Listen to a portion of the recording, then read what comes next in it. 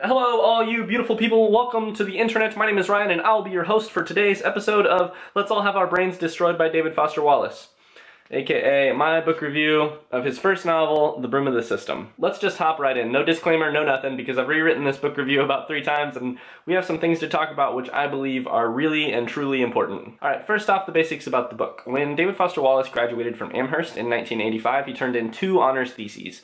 The first of those was a philosophical essay about fatalism, and the second was 500 or so drafted pages of the book which would become, 2 years later, The Broom of the System. Let's all take that necessary moment here where we consider what we had accomplished by the time that we graduated college.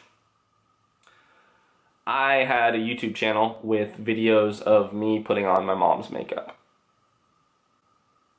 The Broom of the System is a 467-page novel published in 1987 and which, you can tell in this edition, makes me want to get a tattoo. The basic story is this. Lenore Beadsman is a 24-year-old Ohioan, resident of Ohio, with a big problem. Out of all of the crazy things that have happened to her, like a complicated boyfriend situation, complicated family situation, great-grandmother who has escaped from the nursing home, and a pet who has become a religious celebrity, out of all of that, she has to decide.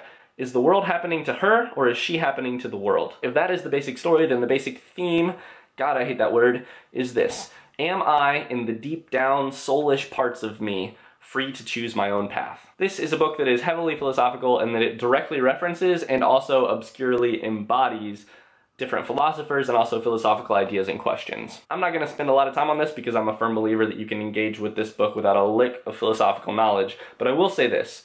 The characters, when you encounter them, are hyperbolic or absurd. After all, this is hysterical realism. For example, and I'm laughing just thinking about this, there's a character who wants to eat everything around him and everyone around him because of how that would change his distinction between self and other. He would be more self and less other. Also, there's an oddly verbose pet cockatiel who says many words, all of which are misinterpreted by everyone but the reader, which maybe, wink wink, says a little bit of something about how your language defines you. Okay, second is my personal reaction to the book. However, before the personal, we need to get some things out of the way so that we can do this review without feeling like there are a bunch of people watching over our shoulders. Let's take a moment and we'll situate this review in a context. A, we are not going to structure this review as a comparison to Infinite Jest. Yes, for better or for worse, everything David Foster Wallace has written exists in the long shadow of Infinite Jest, but also, every book deserves its day or its review in the sun. B, we are not going to trust David Foster Wallace's judgment on this book. Yes, he later commented on what he perceived to be mistakes in The Broom of the System, but no, we will not trust his judgment because,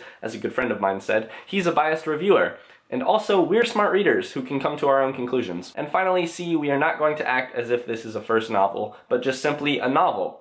And then, once we have done the good, hard, and generous work of reading this book as it best is, we will add that little asterisk back in. To be very clear, that thing that I just said, I am a big fan of doing that for all books in order to read well. Okay, Ryan, now let's get personal. For me personally, Broom of the System has a lot going for it. It's borderline maximalist, which is something that I love. It's exciting and fun and funny on every page with the way that it changes formats. There are sections which are only dialogue, there are transcripts, there's even journaling and story writing, so you never really know how this book is going to morph next. And with how it includes stories within stories. One of the characters works in publishing, and so when he comes home at the end of the day, he tells the stories that he's been reading. And perhaps above all else, Broom of the System seemed at first to be doing that thing which I'm starting to realize is incredibly important to me as a reader. It seemed to have at its center a deep, disturbing, no bullshit question about human existence. Seemed being the key word here. And this is where a lot of factors in the book all zero down on one tiny point of light. The tiny, simple question of whether or not the book does justice to the thing that it attempts. To be clear, I am an immense fan of this book. I would reread it tomorrow if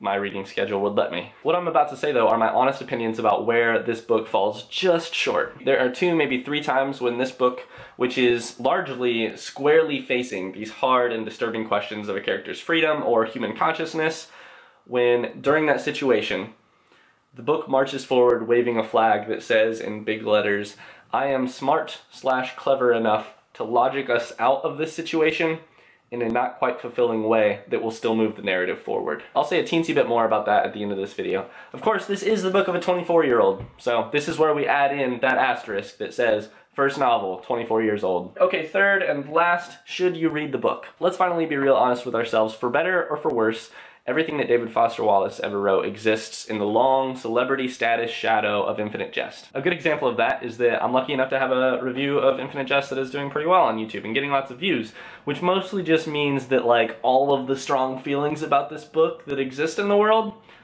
end up in my comments section. You should go and take a look someday. It's kind of interesting. But so because of that, the question that is inevitably asked about the Broom of the System is, would this book function as a good warm-up to David Foster Wallace in general, or to Infinite Jest specifically? I resist this question with every ounce of my being, but that's not going to stop it from being asked, so I'll answer it. Yes. It's a less lengthy, sometimes more funny, definitely less difficult book than Infinite Jest, and it could potentially act as a good warm-up to David Foster Wallace's style of writing, despite no endnotes. Hopefully I've just prevented that question from being asked in the comments. So let's get back to Broom and let's wrap up what we know. So here is the nitty-gritty on the Broom of the System. This book is wicked entertaining, and even this early in his career, it's easy to find pleasure in David Foster Wallace's winding, circling style. Broom is ambitious in its subject matter and also in its scope, in the fact that it tries to tackle such a hard, big, complicated slice of human life. And about 95% of the time, it does that slice justice. It relies on the complexity of its characters to walk around a problem and shed new light. But at the end of the day, or at the end of the novel,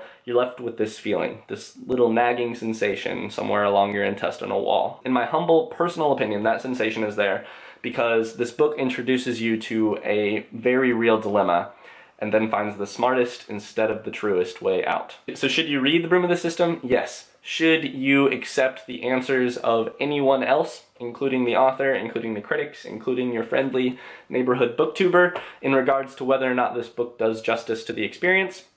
Nah. And that is really all that I've got for this book and for this video. Thanks for watching and for hanging out with me for a few minutes. I am working on a few other videos and ideas, but before you go, I have posted a question about Lolita and about what you guys want about Lolita down in the description. If you wanted to leave a comment about that, that would be cool. Alrighty, I will see you guys soon.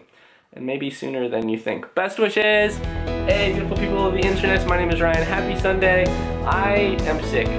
So if my voice sounds either husky to you or sick, it's because I either went through puberty or am sick. In the book, although of course you end up becoming yourself, there are a few conversations where David Foster Wallace talks about what about Broom of the System he perceives to be a mistake. Specifically the ending, like the last 5 to 10 pages, maybe even, wink wink, the very last lines of the book. I really don't want to do spoilers about the ending, but if there are enough of you that have read the book and or would be interested in talking about the ending, you should let me know in the comments because we could do a video or a subreddit or something.